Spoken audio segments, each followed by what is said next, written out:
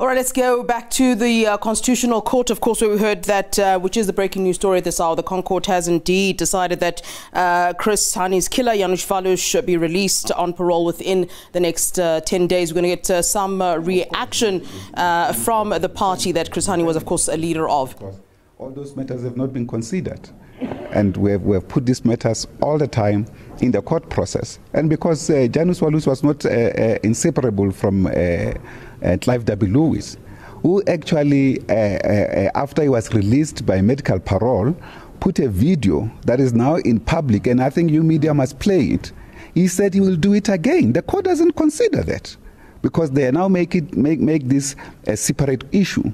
When the judge himself, Justice Zondo, indicated that the relationship of these matters were immutable. But when it comes to the judgment and the actions of these two individuals, they are mutable. What is the way forward from this? I want to get a reaction from the chairperson. I don't think that we should move towards that aspect, the issue that the Apex Court has made the ruling. One single process. Yeah. So let's do. I didn't get that. As you were saying. I'm saying let's do one single. Let's accept the outcome of the Apex Court with the injustice that it has meted to us, and I think that, like Sis Dimpo was indicating, we have to accept that justice, as is meted out in South Africa today, is not justice of the people. And I think we need to reach a stage where the people can enjoy their true freedom, the sacrifices of people like Comrade Hani and others, that the people can on a daily basis live those sacrifices, not to be confronted with injustices after another using the platform of justice. That's why we have said an injustice has occurred today through justice. Well, good afternoon to you, Flo, and the viewers at home. Unfortunately, we did lose Chris Hani's widow, Ms. Dimpo Hani, as she left, obviously very upset with the decision by the ConCourt to set aside the decision to not place Mr. Janusz Walus on parole. That decision has been set aside, and within 10 days, we're expecting his release. I'm joined by the SACP, Mapaila, as well as the Premier of Gauteng, Mr. Panyaza Lusufu, who's here supporting the Communist Party.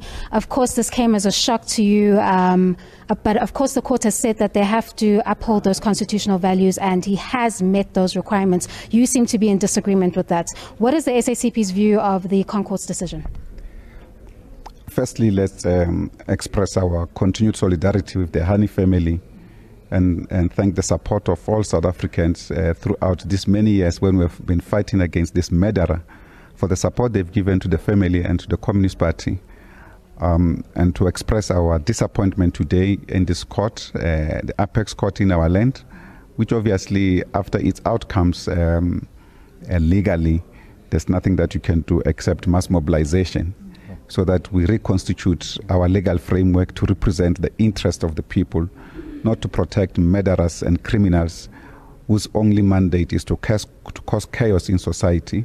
As you know, I mean, this judgment did not consider our submission as the Communist Party, nor the submission of the Hani family.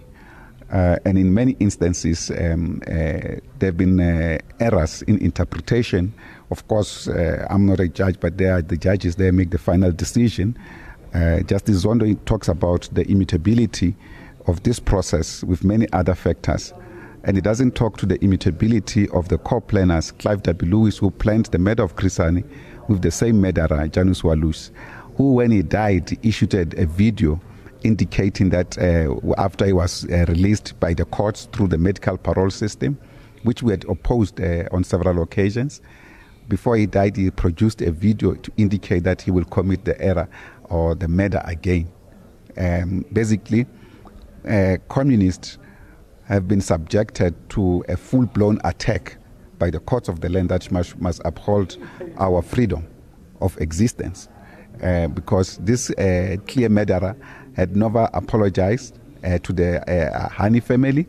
It's incorrect, this apology that they are talking about. And when a high court, court at this level, makes such erroneous interpretation, just because they wrote a letter that we did not receive, it's just, it boggles the mind, and I think it's disappointing, this judgment. So we will have to go to the drawing board to see how to remobilize society on a matter of justice for the people, not justice for criminals. Because we believe that today, indeed, in the court of justice, an injustice has occurred, very heavy injustice against our people, the real midwife of our democracy, who represented majority of many of our people who died in the battle for the freedom that we enjoy today, have been betrayed. Do you feel failed by the Minister of Justice, rather, for failing to present new facts regarding why he should not be released on parole? No. The Minister of Justice has done his best to take this matter to this level, and we should be proud ourselves as well to take this matter up to this level. But we're happy with his efforts and the reasons that he has given. We still believe that those reasons are valid. They were misinterpreted in many instances as we were listening. And of course, they followed a particular purview of expectations by the justices. Unfortunately, we're not given an appropriate jurisprudence, which I think is getting disappointing continuously if it goes that way, that we could not even hear a different opinion in this regard from a matter of law. So this was a very disappointing judgment for us. What more could the applicant could have done to grant healing in this matter? He doesn't need that. Firstly, in terms of the parole process, he must be remorseful. He has not been remorseful. He only wrote a letter to his judges to say he's remorseful when he has not. And of course, you can't force the victims to accept his apology. But the point is, I was present when we went to the two cases that they're referring to here. We never spoke to him. We engaged with the parole board. We never engaged with him. That's the reality. And the second one, which was also referred to here, was a matter when Ausdimpo was on holiday in Cuba. And just after she left, after our celebration or commemoration of Chris Hani's life on the 10th of April, then they wrote a letter and made it public when she was not there to even receive the letter. So obviously they abused the court process and they are granted injustice through this particular process. And even that didn't even hold judge. When you trace own involvement, she was a prosecutor when this matter happened in the apartheid system. Today she can dole out justice, which has now been repeated here by the Constitutional Court. The Constitutional Court is a court of democracy. It's a court of the new dispensation.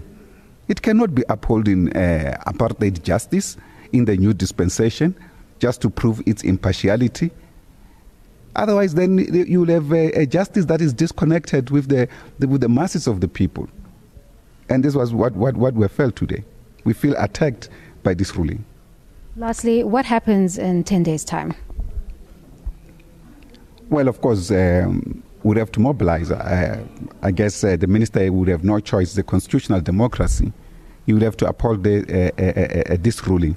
The biggest issue that South Africans should consider, and all jurisprudences, including legal entities in universities, is to develop a dispensation in which the Constitutional Court can make errors, because they are becoming more and more. And this is unacceptable. And I mean, for instance, if a court judgment creates instability in society, it shows that that court is imposing something, and that cannot be accepted by the majority of the people.